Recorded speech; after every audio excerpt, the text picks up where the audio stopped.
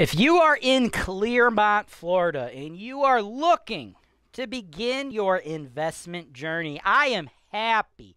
I am thrilled. I am tickled pink that you clicked on my video. Thank you so much. Now, in exchange for you giving me the warm and fuzzies, how about I go ahead and give you back some education? This is your show. This is the show where I work for you directly, taking your needs. I'm going through the MLS and I'm trying to find the best possible deal for you guys. Put down 25%. That's the perfect way to buy this. That's why real estate investing is the greatest industry in the world. Welcome to the show, folks. I am James Wise, and what I do is I help everyday people like you get involved in real estate. And today my client is a man named Angel, and he is from Clermont, Florida. And I am helping him invest in real estate. Invest in real estate with a teeny amount of money, right? I'm helping him invest in rental properties that do not hurt the budget, right? Cheap rental properties, properties that are very, very cheap, very cost-friendly. Why? So he can grow his portfolio at a very fast pace, right? Now, here's the deal. He's in Clermont, right? Which I'm sure a lot of the people that clicked on this show are. Y'all in Clermont, and you're like, yo, real estate's kind of expensive, bro. Where are you finding these cheap deals? Well, here's what I got for you today. I got a duplex, totally turnkey, solid neighborhood, newer mechanical. It's going to generate $18,000 a year in rent. And it's only going to cost you $25K out of your pocket. But it's not going to be in Clermont. But that's okay. It doesn't have to be in Clermont, Florida, because it's in a location where my team is, and we're on the ground, and we will handle all the property management for you. So why does it need to be in Clermont? It doesn't, right? Go where the cash flow is, folks. Don't go where the property is just because you could drive to it. Don't worry about driving to it. Do you think I drive to my rental properties? No, I haven't been inside of one of my rental properties in probably 4 years. And they're all within like a 30-minute driving distance of where I'm standing right now. But why would I need to be there, right? Aces in their places, right? I go where my highest and best use is. And you know where my highest and best use is? It's talking to people in Clermont, Florida, like my man Angel, about real estate. And I've put the aces in the places that need to physically be in those properties. And I do it for you, Angel, and I think you're really going to dig this deal, man. So without further ado, we're going to go to a quick break, actually. I'm a little parched, a little thirsty here, get a little H2O, and then I'm going to go over the numbers, dude. $25K out of your pocket, $18,000 in rent. Do not go anywhere.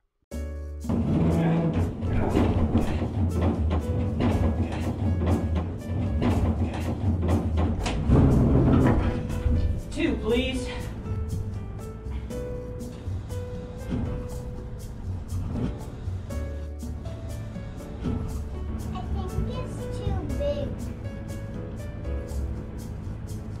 No, I think it'll shrink in the water.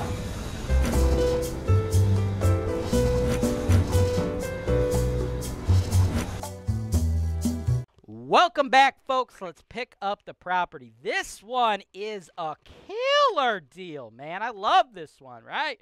Look at this thing. She might not look so pretty on the eyes, but once you get to know her, folks, she's got a good soul. You know what I'm saying?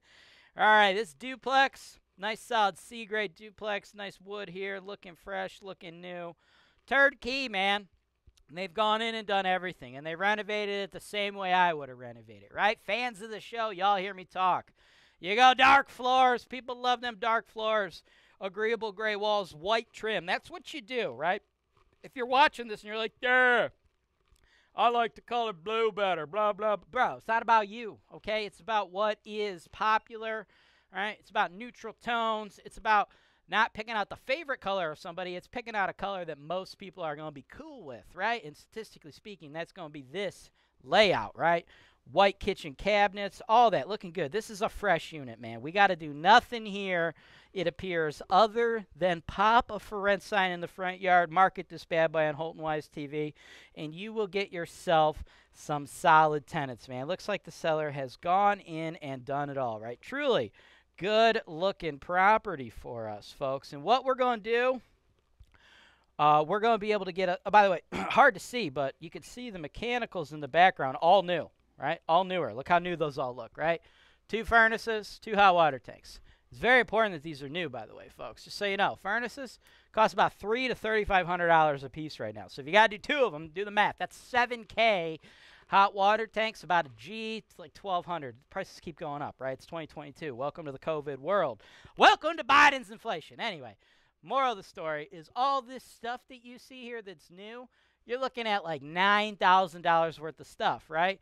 Hot water tanks, they last about 15 years. Furnaces last about 30, right? So they did a lot of work for you, right?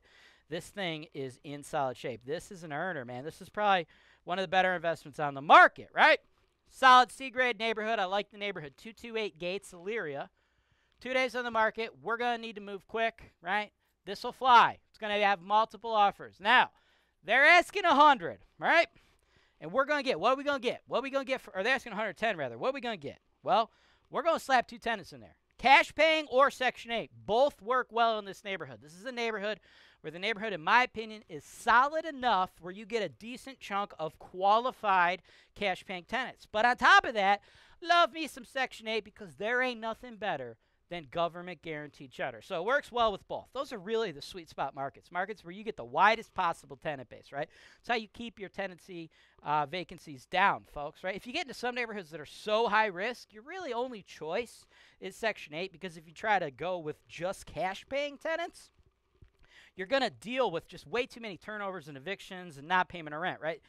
And then you get to other neighborhoods that are real nice, and you don't really want to go Section 8 because you have really nice, high-quality tenant base, but the price-to-rent ratios are usually all out of whack. So this is like the C spot.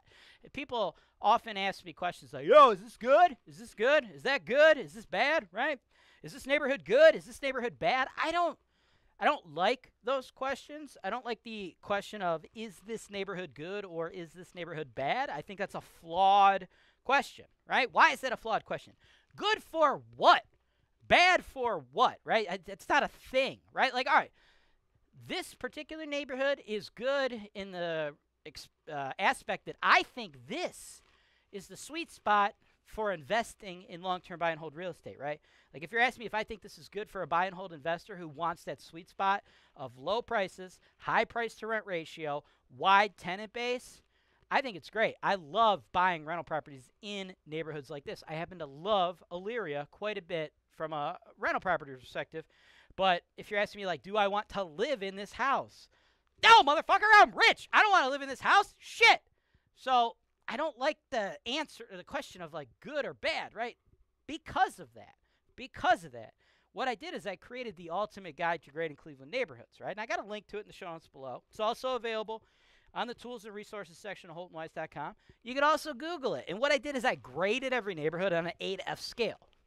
A being high price, low risk. F being low price, high risk, okay? So like good, bad, it varies based on good for what, bad for what, varies based upon the investor, right? So utilize that guide to see where your sweet spot is, right? You might be an investor who's like, dude, I want the cheapest deals possible, and I only want Section 8. Well, then, hey, man, for you, you might be able to get something like this a little bit cheaper and only go Section 8 if you go to like a D or an F neighborhood. But you might be like, oh, I don't want risk, and you might want to go up to like a B neighborhood, right? So look into that. With all that said, this is like a very, very high C-grade neighborhood, which in my opinion is a nice sweet spot for long-term cash flow investing, okay? So I truly do like that, and this is going to fly. But 110, I would love in a perfect world to be able to get you this property 100K. Now here's the deal. I think there's going to be multiple offers, so if you really want it, don't be afraid to go above 100K. But I think 100K would be the sweet spot. It'd be nice to see you get that, but I cannot guarantee that, of course. I can't guarantee anything, but it's going to be tough because I know there's going to be a lot of people who are very excited to see it renovated, to see all those new mechanicals, right? This is what the numbers would look like on an annualized basis at 100K. 1,500 comes in, 781, 25 would be your average NOI out of that, right? So of the 18K that comes in every year, an average would be just under 10K in pure profit, right? Even though the furnace is new, the hot water tanks are new, you see that I have you saving money towards capital expenditures, right? I have you saving $900 a year for that, $900 a year for vacancy, $900 a year for repairs and maintenance. Those are all $900 that go into your pocket, but I don't want you to consider them to be profit, because in 15 years, I'm going to be like, hey, dog, you need to give me $1,000 because we got to fix your hot water tank, things of that nature. Or eventually, a tenant will move out, and those beautiful, agreeable gray walls you see right now are going to need to get repainted, stuff like that, right? Pure $9,375, though, in profit is what I anticipate. If you pay $100, you only put down $25K. Bank kicks in $75, should result in a 22.3% cash-on-cash return. That, folks, is a solid deal. Very hard to achieve numbers that look better than this on a property of this quality level with this age of mechanicals in a neighborhood that I consider to be high C, low B. I think this is a killer deal. Works at 100 perfectly. Yes, your returns will go down slightly if you go above that, but I think based on the competition, all the investors coming from all over the world, you may want to bid more than 100, but I can submit any offer you like. Let me know what you want to do. Thanks for watching. Subscribe to HoltonWise TV for more financial information, education, and entertainment.